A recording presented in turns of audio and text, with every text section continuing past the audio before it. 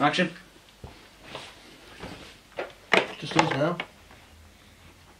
Yeah.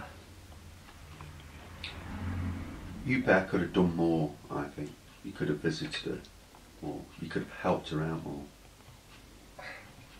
We tried turning up every few months. A few months. She was crazy. She was too much hard work. Nice. She was nuts. She'd repeat herself over and over again. And she'd collect junk. I mean, look at all these carousels. And what's this? I don't even know what this is. It's your grandmother's stuff. Bob! Bob! Put it down. It's your grandmother's junk.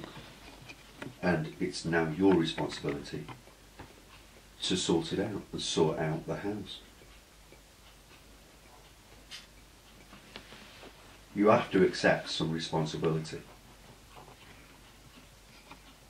You're the only family left. You're the last two surviving heirs of the estate.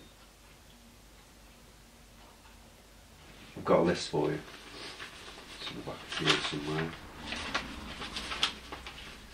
Right. I want you to fulfil everything that's on her list. This is a bucket list that she wrote about a month before she died. Okay. What if we don't do this? Well, you won't get anything because I won't release anything. Mookie the Clown? No. She wants you to sprinkle her ashes in Blackpool, somewhere nice. But first of all, there's about 10 different places, I think there might be 12 different places on that list that you're to go to with her ashes, and I want you to prove to me that you've done it. You can take a photo every time you've fulfilled something off the list. Mookie the Clown? Yeah. Gnome Museum. Yeah. You're doing that one.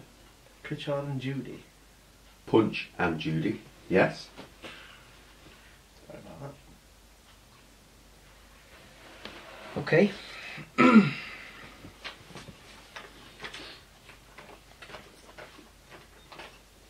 We don't even have a car. How are we supposed to get there? It's not my problem.